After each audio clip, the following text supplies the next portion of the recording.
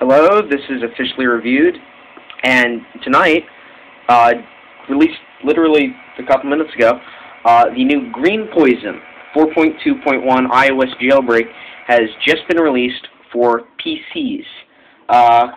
Last night it was released for Mac, and everyone else who didn't own a Mac was stuck.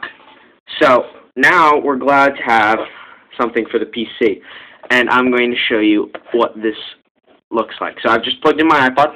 This is iPod Touch 4th generation with the camera, running 4.2.1. So this is the untethered jailbreak, as opposed to earlier jailbreaks like Red Snow, which have been limited to tethering. So with tethering, you could only get it out so far, and if you had to reboot your iPod, you would need to connect it back into your computer and re-jailbreak it. So that's iTunes kicking in. So what we're going to do first is what you should do is take your iPod or iPhone and shut it down. Alright, and there we go. Now start by running Green Poison.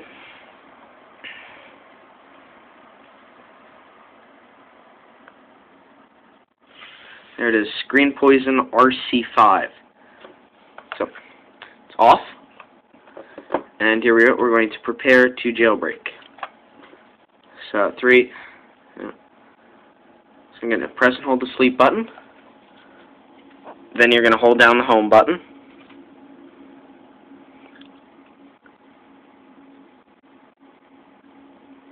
And then you're going to release the sleep button. And that should kick your iOS device into DFU mode. There we go. So now it says jailbreak. Go ahead and click on that. And now if we look at the iPod, there we go. It's jailbreaking. So you should see the white screen.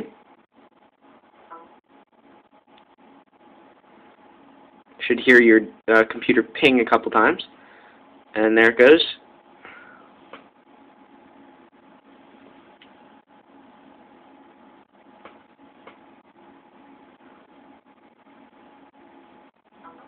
Look at that.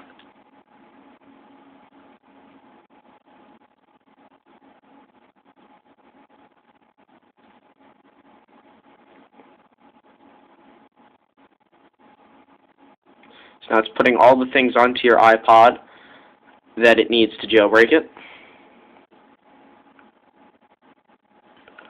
And it should come to the point where Green Poison has done all that it needs to, and you can hit quit. And at that point, your iPod will reboot with the custom boot logo, which actually looks quite nice. It's the Green Poison logo.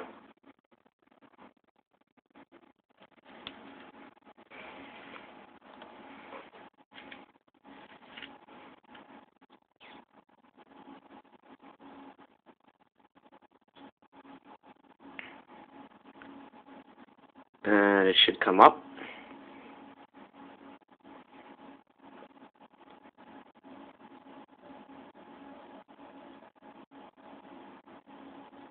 There it is. See, the new boot logo is animated. And now it reboots.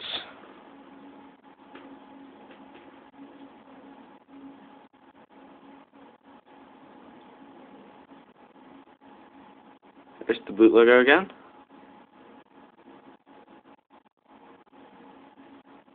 And it should come up. There's that noise, the charging sound.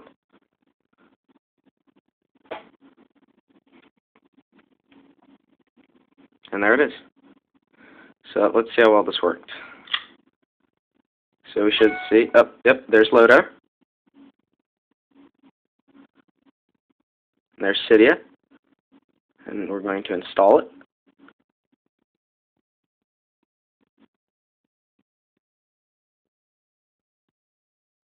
It's very nicely done. Now, if I remember correctly, this thing should respring the device.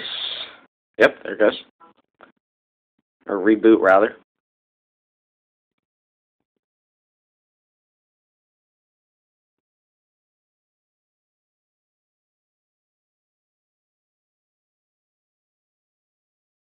Very nice.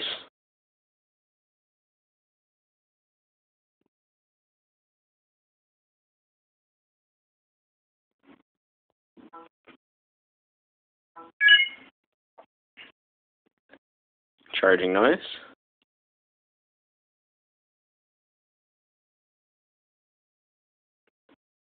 And let's see if that worked. So we look, and there's Cydia. Now, just to prove it to you, I'm going to pull up my, there it is, general, there about, and there it is, 4.2.1 on a 4th generation iPod Touch. So this has been officially reviewed. Thanks for watching.